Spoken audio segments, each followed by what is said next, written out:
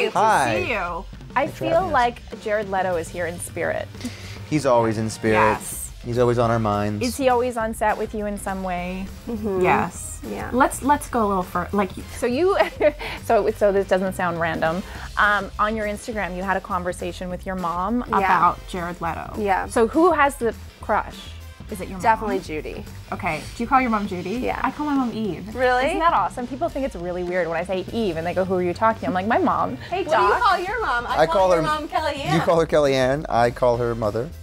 I call my dad Papa. Do you say mum? I do. Because you're Canadian, do you say mum instead of mom? I might, maybe I do. Mum. Yeah, mom or mother. Not to make you feel more awkward. Does the awkward thing get old with you guys? Never. Never. After 4 years, it's just like the first time is every time. Awkward first kiss or first date?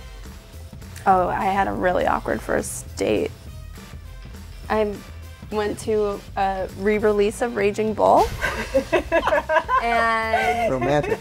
speaking of first kisses, the guy tried to kiss me during the movie, which A, is not cute anyway. B, during Raging Bull. No dice. I had an awkward first kiss. I was like in 4th grade maybe, and me and a buddy, we took these two ladies to this like park. This park. Big rager. And there was a willow tree, and we were under the willow tree, and I was so nervous, and I was like, can I kiss you? And she's like, she's like, yeah. I'm like, You asked permission. I did.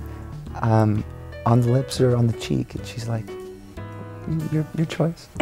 And I kissed her on the cheek. Of course. You did? I wished out I did, yeah. Why? If I could go back in time. Yeah. Yeah. Where is she now? Your whole world might have been different now. I don't know. That's pretty, for her, but I feel like if I was a 4th grader, I mean, was she 4th grade or like 6th grade? She's a senior.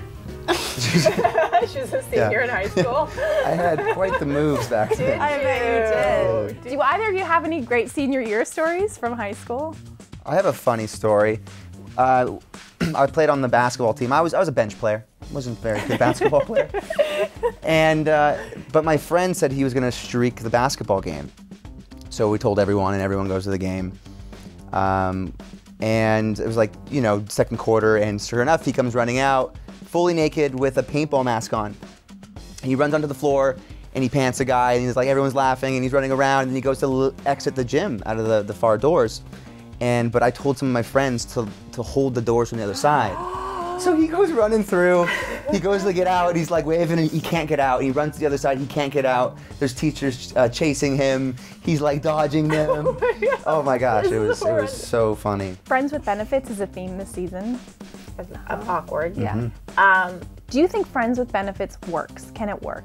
Well, at least for me, it's hard for me to even want to have benefits with someone that I don't like. You know? So that's probably what it is that why would you want to be hooking up with someone that you don't like that? Because if they're truly friends, don't want to go there usually, right? Yeah.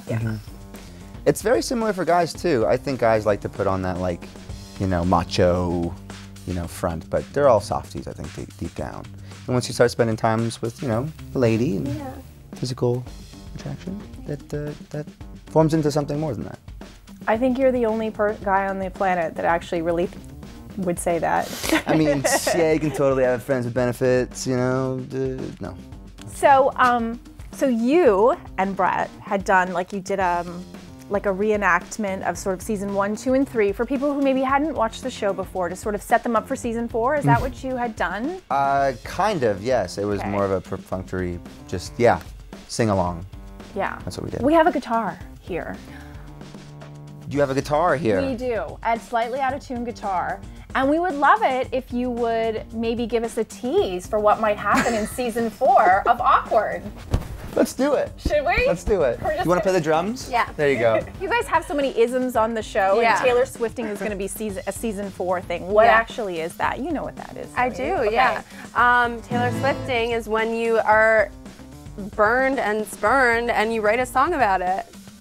There you go. By a person, about a person. And it goes like?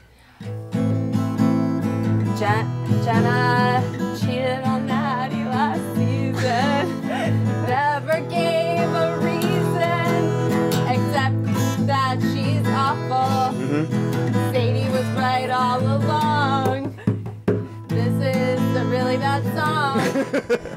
I'd buy it. Okay. That was fantastic. Yeah. Woo!